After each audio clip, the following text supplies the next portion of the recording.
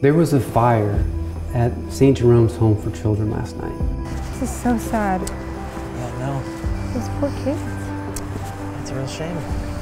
You and your dad should take some in. Some? No. No way. Why not? I don't like kids, Maggie. I don't want to take care of any kids. So we're not running a hotel. Yes. And this is the first Christmas without Mom. The last thing we need is a kid running around here, going through all of our stuff, eating all of our food, expecting us to entertain it. Jesse! What? Meet Abigail and David. They'll be staying with us for a while.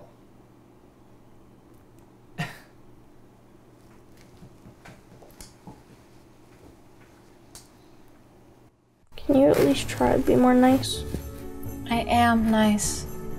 Yeah, but he's like us now. He doesn't have a mom anymore. It's not a foster kid. He has a family. And they're letting us become part of it. For now. Do you always sleep this late? No. I usually work. Can you finish your coffee and get ready at the same time? I prefer not to. It's okay, David. Grown-ups take a lot longer than us to get ready in the morning. What's that supposed to mean?